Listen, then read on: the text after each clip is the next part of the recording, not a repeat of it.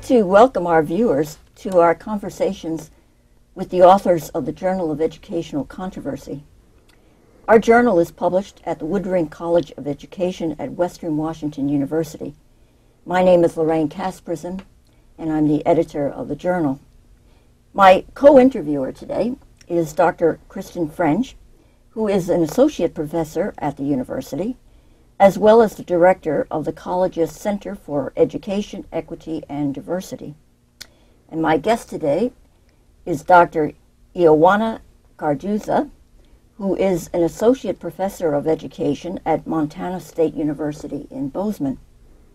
She holds a PhD in multicultural, social, and bilingual foundations of education from the University of Colorado at Boulder.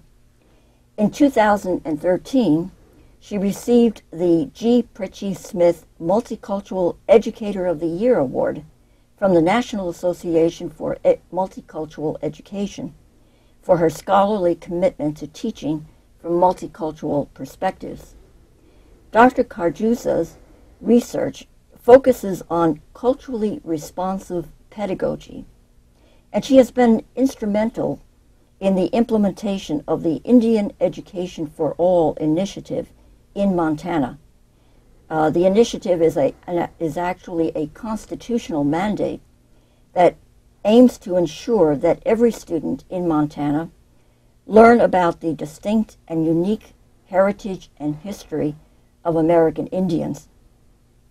In the summer of 2010, the Journal of Educational Controversy published an article by Dr. Carjuzaa that was titled "The Giveaway Spirit: Researching a Shared Vision of Ethical Indigenous Research Relationships." The article was also co-authored with K. Fenimore-Smith from Whitman College. Her talk at Western Washington University on April 8, 2014, will be on the Montana Initiative, Indian Education for All, where she will discuss the 7 essential understandings framework that was developed. I'd like to welcome you to our program. Thank you. And also welcome my co-interviewer to our program. I thought we might start with your article that we published in the journal, and then move on to your current work on Indian education. The issue that you published in was exploring the way in which scholarly communities and research communities influence the way in which the public comes to understand issues, the questions it allows them to ask, as well as the questions that they cannot ask as a result. And in that issue, many of the authors actually took the opportunity to critique the dominant research paradigms in their area. And I think your paper does do a very interesting challenge to the sort of dominant Western paradigm that anthropologists and social scientists have used in researching Native communities. And as you argue, that paradigm has often dismissed or ignored indigenous voices and indigenous ways of knowing. So I thought perhaps we might want to start by trying to help our viewers understand the history of the research that has been conducted in Native communities. As you mentioned in your paper, indigenous communities have been the most researched communities in the world. So let's explore a little bit first about the history of the research that was conducted in these Native communities, and what you mean by indigenous research paradigm as opposed to a Western dominant paradigm, and what kinds of ethical issues that conflict between the two paradigms poses. Sure. Well, this whole issue of how best to conduct research in Indian country is something we've been exploring in Montana. We have 12 Plains Indian tribes that would call Montana home on 7 reservations, and there is money in research in Indian communities, and unfortunately a lot of that research has been done in a fairly unethical way, and there are many cases that we can read about on a daily basis. The Havasupai tribe and what happened with the ASU researcher is something that, you know, everybody talked about in recent times. So being somebody that cares first about the communities I work in and the people that I have relationships with, I've had some difficult choices to make, because in order to promote the kinds of research projects that most universities would like us to be involved in, you have to also think about how grant writing and how the IRB process at the universities really is not compatible with an Indigenous worldview and Indigenous ways of being. And so starting to look at different ways that we could be more ethical in our research, it seems to me that if we look at the research that Kirkness and Barnhart did in the early 90s, it's really important that we look at respect, relevance, reciprocity, responsibility, and above all, relationality.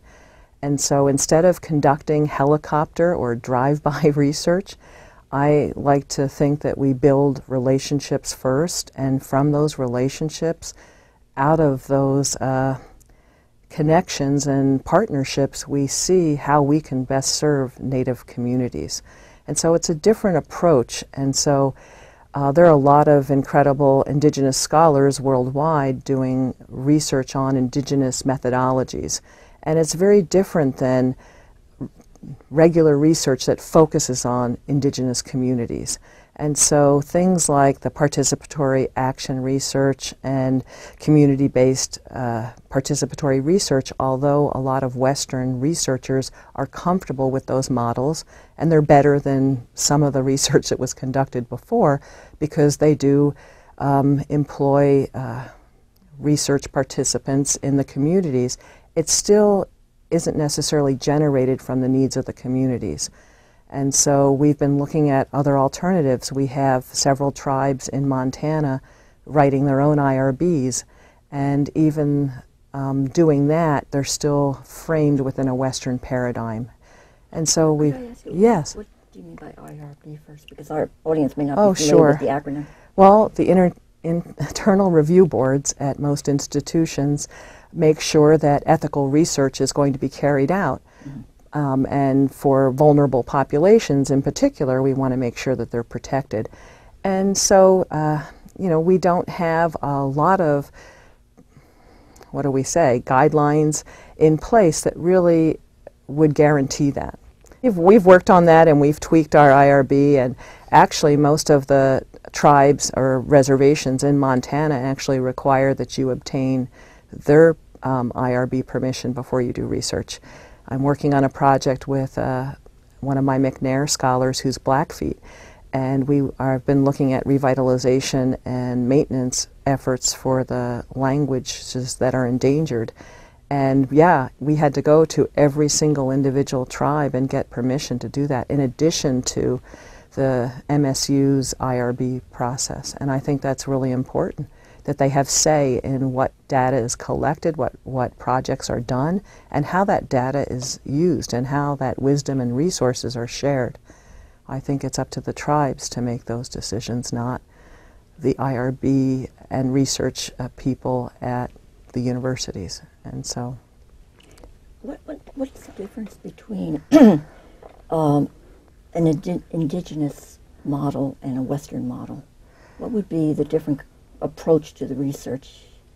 Well, you know, looking at Sandy Grande's work, Sean Wilson's work, Maggie Kovach's work, Lori Lambert's work, there's tons of Indigenous researchers that could explain it better than me, but just looking at it, that it is more holistic, and it does focus on the relationships with individuals, with the land, with humanity, with, you know, it's very different than there's a very personal side to it.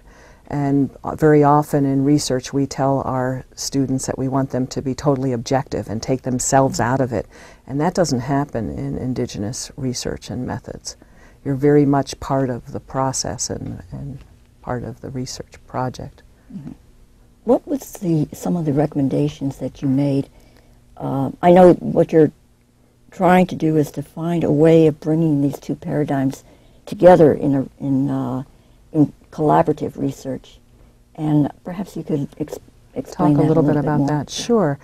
Well, it's interesting. We just have been working on a project talking about how it is that Indian education for all can thrive in Montana in this anti-ethnic studies climate. And I've talked with Kristen a lot about that. And so much of Indian education for all is about that collaborative piece, and that's why we're successful. So in research as well, I mean, I would never pretend to have the answers or to be the person that would take the lead on Indigenous research, but I can collaborate and partner with my Indigenous counterparts so that we can be supportive of each other. And I think that's really key with Indigenous research being carried out. Still, the majority of researchers are not Indigenous themselves, and we need people to start thinking about how to actually conduct research in a more ethical manner. Mm-hmm.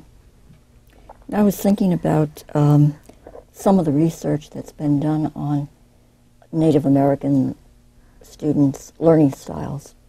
Mm-hmm. And as you mentioned, an Indigenous model tends to look more holistically at issues. Mm-hmm. And yet when I look at this research, it seems to be taken out of context, so that people are defined as, well, this student is either field dependent or field independent. Mm-hmm. It's a very, it breaks down, you know, the learning into very discrete little parts. And I'm wondering, when teachers go to this kind of research in order to find practices for their classrooms, what do you see as the possible danger of that?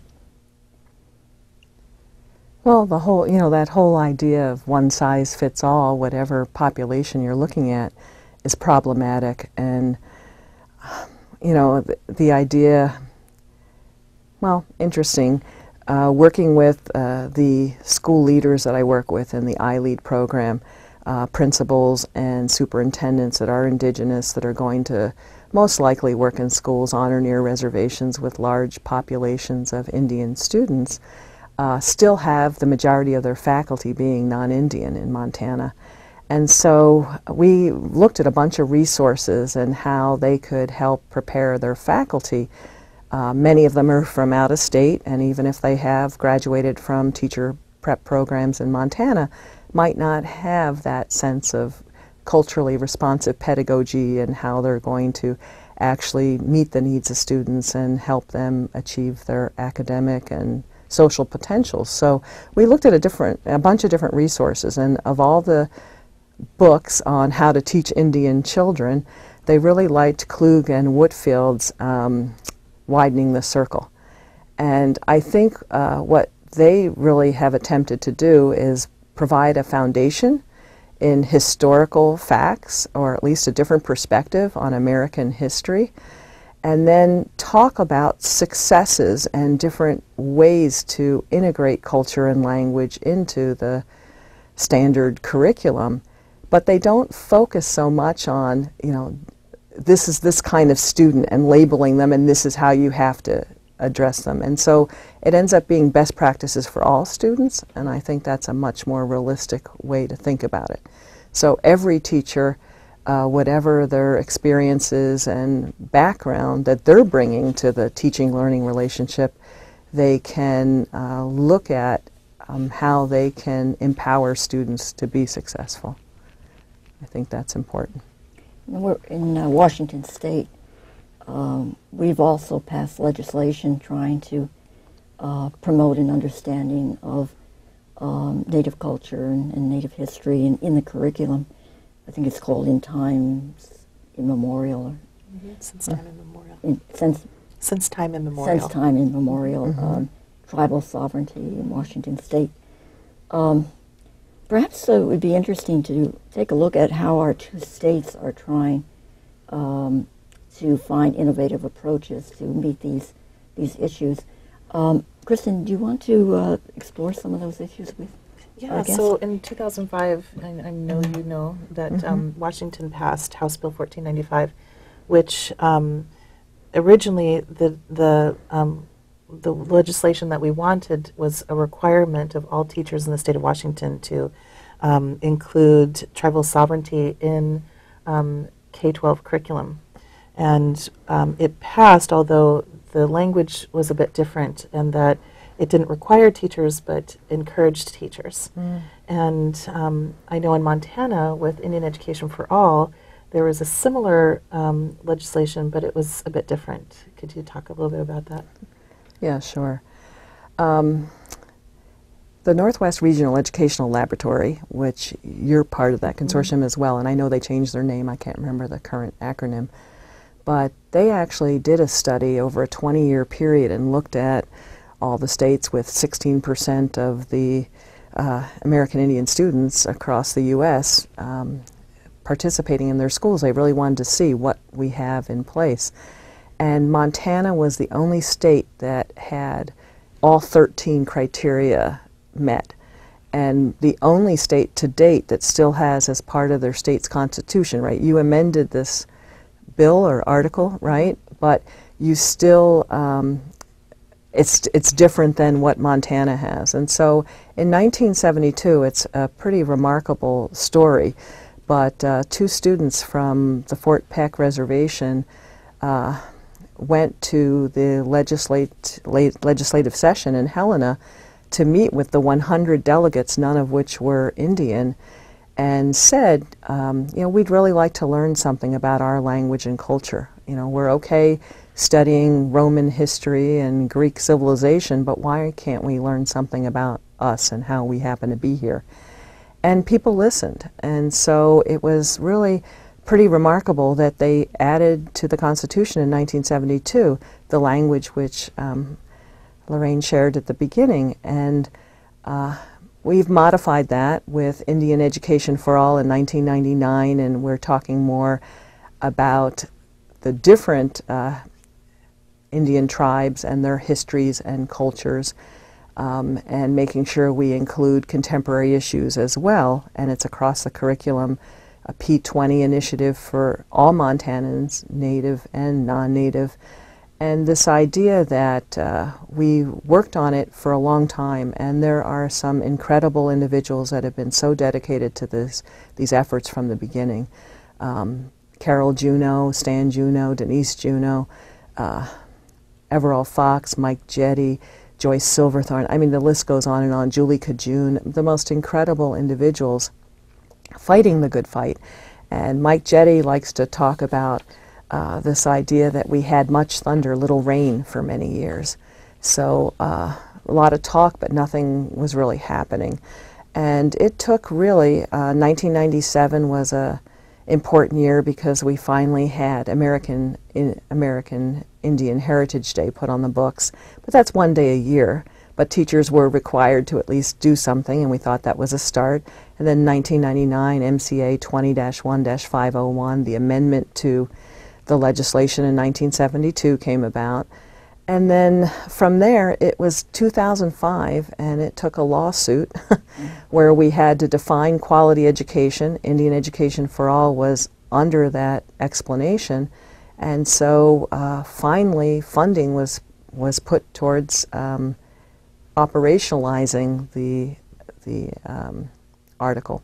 So it was very important that we had funding, and so from there the essential understandings were put together in 1999. The Office of Public Instruction brought together tribal leaders, educators, participants from all across the state to talk about what are we going to teach now.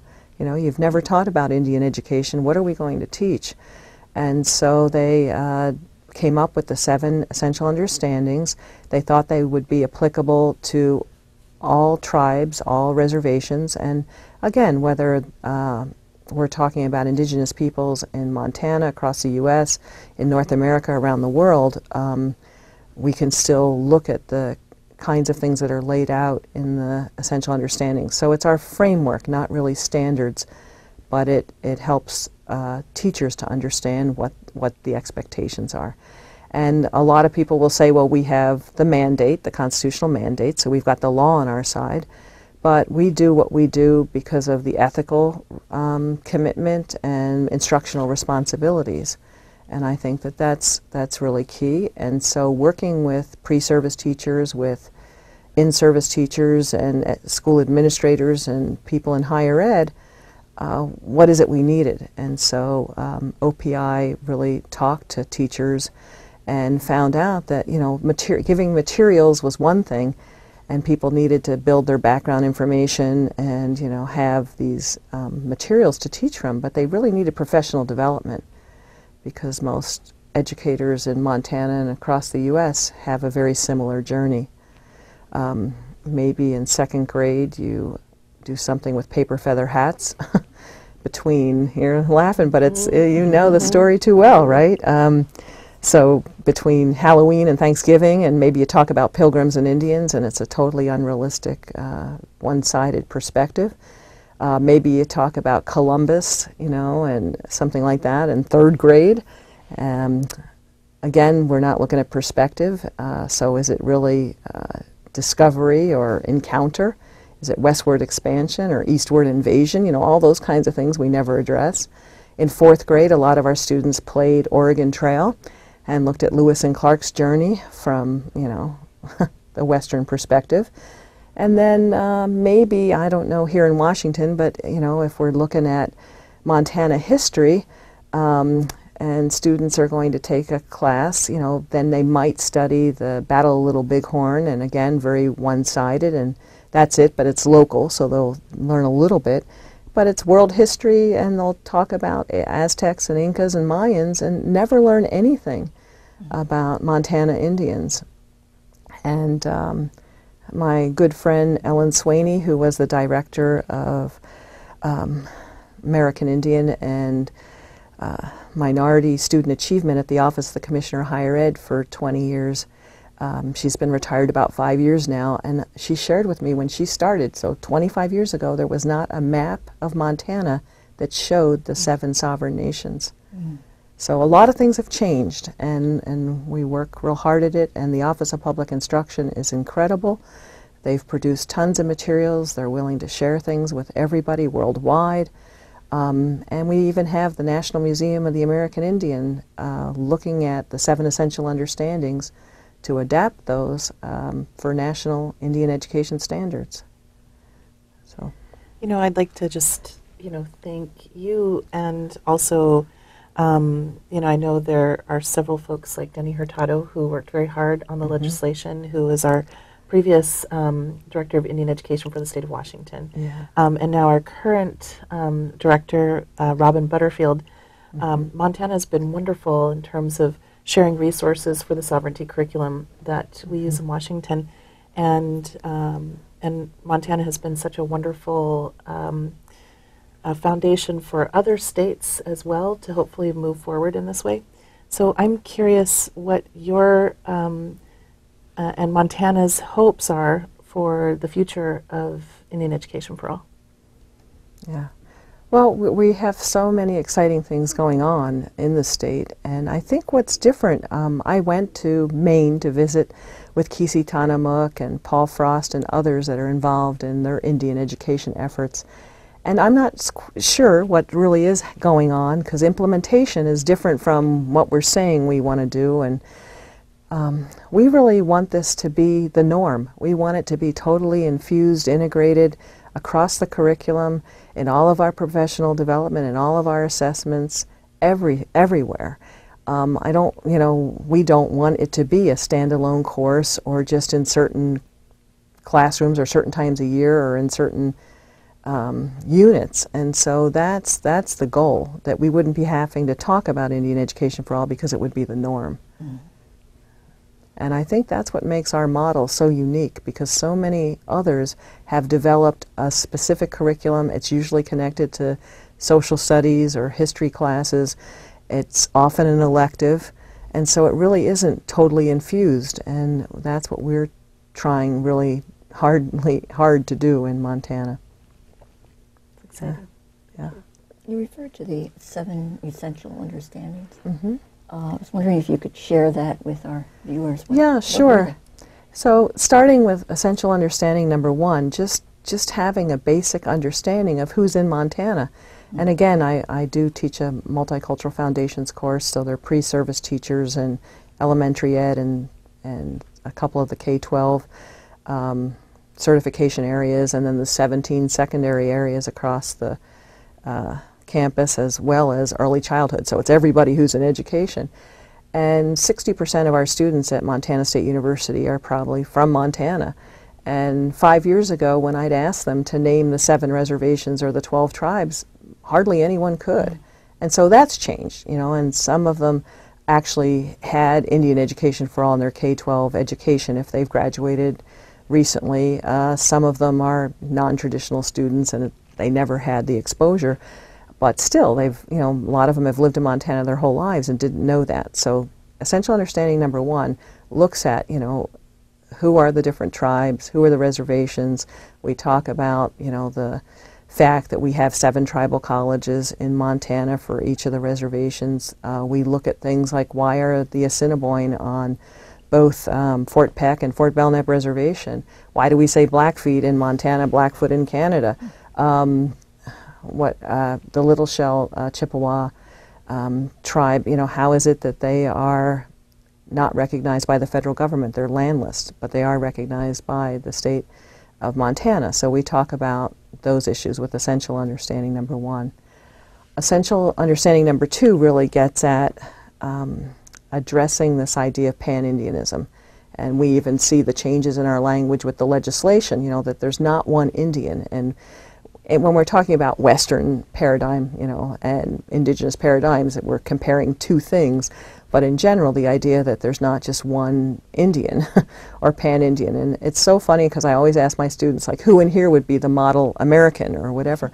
And I just did a presentation in West Hartford at UConn last week, and I asked that same question, and somebody raised their hand. It's the first time it's ever happened to me. I'm the model American. So I thought that was really cute. But there's this idea that we can look at assimilated, I don't like that term necessarily, but people that are more comfortable in mainstream society and people that maybe are more traditional, hold more traditional beliefs, and that they're on a continuum. And we do an exercise often where we ask students to draw an American Indian, and they still will draw people in buckskin and, you know, headdresses and stuff. And, you know, even if it were regalia or whatever, that's not what they're thinking. They're thinking of Indians from John Wayne movies. And so we have to make sure people understand that there's Indians today. The Office of Public Instruction did a wonderful Honor Yourself poster series, where they had, you know, all these incredible students, and I'll share some of that in the presentation this afternoon. We have some remarkable young people at our university, in our state, you know, everywhere, and we want to highlight that these are successful Indian students and Indian people, and that's important that our students know that. And then essential understanding number 3 really talks about this idea of spirituality and oral histories, and that this is something that persists today, and that it's as unique and different among all the tribes, that there's, again, not one creation story and everybody believes it or whatever, but that's important. And it's interesting, we've had some pushback because of, you know, the separation of church and state, sharing creation stories and stuff as part of literature units in Indian Ed for All. But in general, you know, looking at those different aspects. And then essential understanding number 4 addresses this whole idea of reservations and what they mean. In our American Indians 101 fact sheet that the Office of Public Instruction puts together, it's set up as a question-answer kind of format so that people can get the answers to the most basic questions. And I hear every day, the reservations are land that the federal government gave to Indians. And so really in a state like Montana with the Dawes Act and allotment and what happened, people need to understand that. And so that's what Essential Understanding number 4 addresses. And Essential Understanding number 5 looks at all the different time periods and the different treaties and statutes and executive orders and how the government made decisions that affected Indians in the past and that they persist today, the kinds of impact. And so very often, like we said in the journey, students might know a little bit about the colonization period. Because I work with educators, we really look at the boarding school era. And so many students never heard of it, or they think boarding school and they're thinking of those elitist prep schools on the East Coast that you see in Dead Poets Society. They have no idea what really happened. And so we talk about that and the impact and generational trauma and why students and their families might not feel welcomed or like they want to be part of the education system. And of course self-determination is a big part of that. And with Indian Education for All, how can we partner with Indian leaders and community members to help them achieve their goals and dreams? And then 6 is this whole idea of history, and that it is just, a perspective, and that there are multiple perspectives, and we want to be more inclusive. And so we look at alternative histories, Howard Zinn, James Lowen, Ronald Takaki, for sure Vine Deloria Jr., Daniel Wildcat, this idea that, we need to learn, I don't know, the truth is so ambiguous in anybody's perspective, but, having multiple perspectives shared and honored, and having people come to their own conclusions instead of just the status quo of what's normally taught. And an Essential Understanding number 7 deals with this whole concept of sovereignty. And I would think most students aren't even really clear what it means that the United States is a sovereign nation. But, the kind of relationship that the tribes and the sovereign nations have with the federal government, and that within that, this whole idea of how tribal members identify and how they are different than any other minority group. Minority, we don't like that term either, but minority group in the United States because of their unique status, that they're citizens of the United States, citizens if they live in Montana, the state of Montana, and citizens of their tribal nations if they're enrolled members or where they identify or feel they belong. So those are the 7 essential understandings that help frame our instruction and research and everything we do. That sounds very helpful. Mm-hmm. Yeah. I'm actually just really excited to have you in SEED today, and I'm really hoping that educators and our pre-service teachers have an opportunity to learn from Indian Education for All and from you. And Jioanna is going to be speaking also about higher education, how to support American Indian students in higher education and the kinds of models that they use. And actually, I am curious about what are some of the things that you'll share with our students today around the family education model. Oh, the family education model, sure. Well, Richard DeSellis and Irish Pretty Paint Heavy Runner have done incredible research on resiliency and looking at what it is we can do in higher ed to support students to persist and to graduate and to move on and have choice in their lives. And so we have incredible support systems in place at Montana State University, and we partner with families and tribal communities. And then we have internally support systems for students so that they aren't isolated, so that they can feel part of the MSU culture and that they can share their cultures as well. And so it's something we've worked on and continue to work on, and we have very successful discipline-specific programs, and then we have more general support services with American Indian Council and Native American Studies program staff and faculty, and then, of course, many others across campus.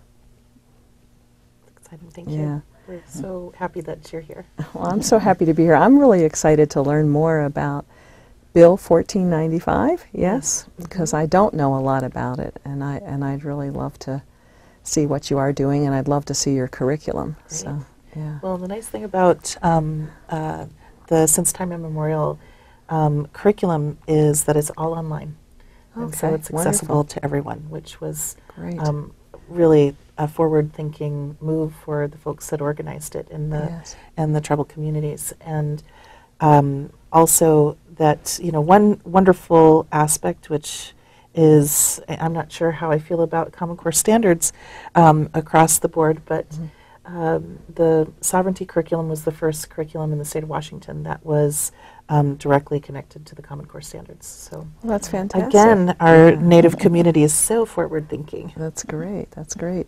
Is it a curriculum geared towards high school students? Is it for everybody? Is it at all grade levels? Yes. So they, the developers, and it was a team of folks that worked in the Office of Indian Education, which is now called ONE. I believe ONE stands for the Office of Native Education. I like that. Yeah, I do too. And it's really K through 12, and I'm sure we could do P through 12 if, you know, just working with it. So they wanted the curriculum to be accessible to all teachers. So they made sure that if there's different tiers of the curriculum, so if a teacher wanted to just have one lesson that they wanted to incorporate, they could do that. Another tier would be for teachers to maybe do a unit or to integrate it throughout their curriculum would be the third tier. So, and that's for K through 12. So for all subject areas, it's wonderful. They have a conceptual framework and an Indigenous conceptual framework that they model the curriculum through. That's great. It's really exciting. And has there been professional development for K-12 teachers? Yes, and that is, I see now Robin Butterfield is traveling all over the state and doing curriculum development, or I'm sorry, professional development for communities. So this is for Native faculty, staff, but also for you know, our teachers all over the state. So she's busy. That's great. Well, I love the Journal of Educational Controversy, and so I was really honored that you published the piece. And I think we need to do a collaborative piece. I would love to do the parallels and contrasts between what's happening in Washington and what's been going on in Montana. Yes. Yeah. And I'm hoping that Washington will learn from Montana and vice versa. And you know, I'm hoping that at some point we make it a requirement for all of our teachers in the state of Washington to include Indigenous history and sovereignty. That's wonderful. You know, our current issue of the journal is on the theme, who defines the public in public education? And it really was sparked by the incident that occurred in Arizona when the multicultural program there, the Mexican-American studies, was banned by the state of Arizona. And one of the teachers, Curtis Acosta, came to our university. He published an article in that issue, and he talked about that censorship. And it seems to me that it's very easy for administrators, legislators, policymakers to promote alternative perspectives in the curriculum as long as they are safe. Once they begin to question, once they begin to express their own authenticity, once they begin to voice their own voices, then suddenly there's this political opposition that starts to emerge. And I notice a number of areas that you mentioned in the 7 essential learnings. When you talked about how traditionally we talk about Columbus discovering America or instead of invading America. When you talked about the notion of reservations being given to Indians, well, they were never given to. Once you begin to, critique that kind of multiculturalism, very often you have this sort of backlash.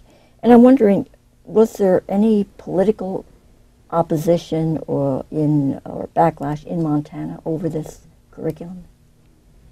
And is there still? And is it ongoing? Of course, yes.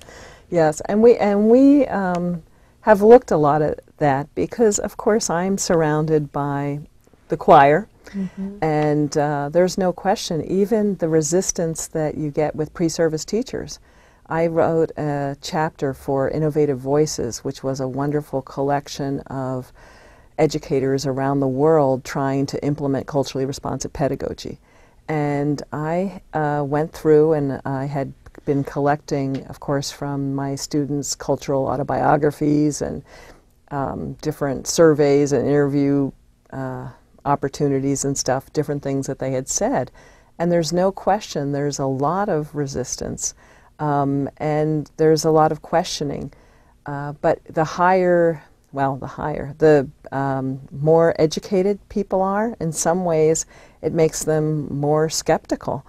And yes, we definitely have people that think it's divisive, that think it's not appropriate, that don't want, why are we focusing on Indians anyway? I did learn the truth, and I learned it from the victors, so I know it's the truth. So there's no question we face a lot of that. What we try to do is say that, I know with Tucson Unified Public School District, and we've talked about it, there's no question you use Paulo Freire and people automatically think you're anti-American. But we try to focus on this whole idea of being educated is something that we want our students to be, and that they have to make choices. And we should, there's nothing neutral about education, I guess, at all. And so we at least try to focus on that we're trying to be honest about what the status quo is and what the purpose of education has been. And that Indian education has existed time immemorial, and only the intersection with the colonized societies has it become problematic in some ways. But I understand what you're saying, and this is an interesting aside, but one of my godchildren teaches in El Paso, Texas.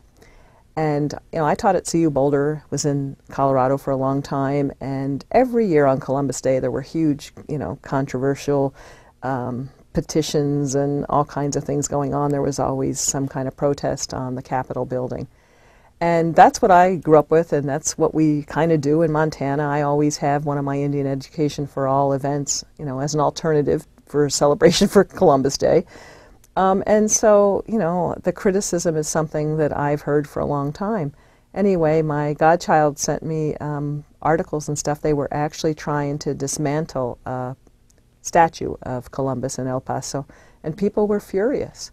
They're like, I'm proud and whatever I am, Spanish, Italian, Portuguese, whatever, and I want this statue of Columbus. He's a hero and stuff. And so, but again, I think looking at the truth, really looking at the Declaration of Independence and how Indian peoples are portrayed, and reading Lowen's history and seeing how, these things are done intentionally. And so I think if we want people to be educated, then we are going to uncover some of those untruths. We just had a celebration on Thanksgiving, and I had Kisitanamuk, who's a Wabanaki elder, come out and share, a totally different view. And it came about because of, what can we say, controversy on campus about the OPI materials, which we all support. So, yeah. Let's take Columbus for a moment. Mm-hmm. Some of the opposition that emerges, especially if we change the term discovery to invasion, begins to see this as a kind of an, how should I put it, as a form of indoctrination. How do we approach Columbus in a more sophisticated, complex understanding that doesn't go to either extreme, but tries to show the complexity of life, the ambiguities involved in history, the ambivalences that go on, and in other words, a rich history that students need to be able to make choices about? Well, I think it has to be students' decisions. I think it's our duty to make sure that they learn critical literacy skills. And when you talk about indoctrination, I think we do that from day one in schools, but it's the mainstream messages that we are supporting all along. So there is indoctrination. I mean, if we think of the promise that education is the great equalizer, you know, Horace Mann's declaration that that's what we're trying to promote here, then I think that we owe it to everyone to look at what has really happened. And I think we need an honest look at that, and I think we don't do that at all in public education in this country. And it's challenging, and there's no question. Maybe you remember at a couple years ago when it was, what would have been, the 50th year anniversary of the bombs being dropped on Hiroshima. There was a presenter at one of the elementary schools in Bozeman. I didn't even know about it, but I had emails from everywhere in the world because of the principal's response. Because a few parents were furious. You know, we have a lot of people participating in the military in Montana, and it was not meant to be disrespectful to them or whatever, but, you know, maybe they didn't really know what this individual was going to share, but she was a survivor and had horrible stories to sell and to sell. Oh my gosh, what kind of slip was that? But anyway, that's what people thought it was, propaganda. People were furious, and again, it started all kinds of anti-American sentiment and stuff, and you know, it was handled very poorly. I've often found it ironic that so many of the attacks on alternative curriculums, like the one in Arizona, are often defined as indoctrination, but we never look at the curriculum that exists as indoctrination. Of course it is. And so what you end up with is this dichotomy of positions, and the dialogue is one which each side, in a sense, just accuses the other side of indoctrinating, and we never seem to be able to find a way to communicate about these issues, to talk about what education is and what it's supposed to do, as you're pointing out. I think one of the things the journal is trying to do is to discuss the complexity of these issues, to look at the multiple dimensions of the issues, and try to educate the public about it. The term culturally responsive pedagogy has been used a lot. And I noticed in your essential understandings framework, a lot of it has to do with understanding a more truthful, more authentic background, especially a factual background. What else goes into a culturally responsive pedagogy? I think we've thought for too long that education is really neutral, and I think it's important to understand that our life experiences need to be validated and our cultural heritage is valued. We need to see ourselves in that collective description of the United States if we want to feel part of that. And how to explain it, I don't know. We really make sure that people understand that teachers bring their culture and their life experiences to the classroom. We've talked for years about the mismatch, about who the teachers are in the 1,200 teacher prep programs across the United States. The majority of people are still white, middle-class females. We describe them as monocultural. We lump them all together as if they're clones of each other.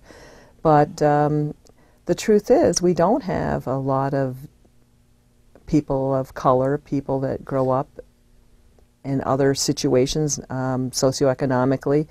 And so, again, it's a way to perpetuate the status quo because we have like thinkers together.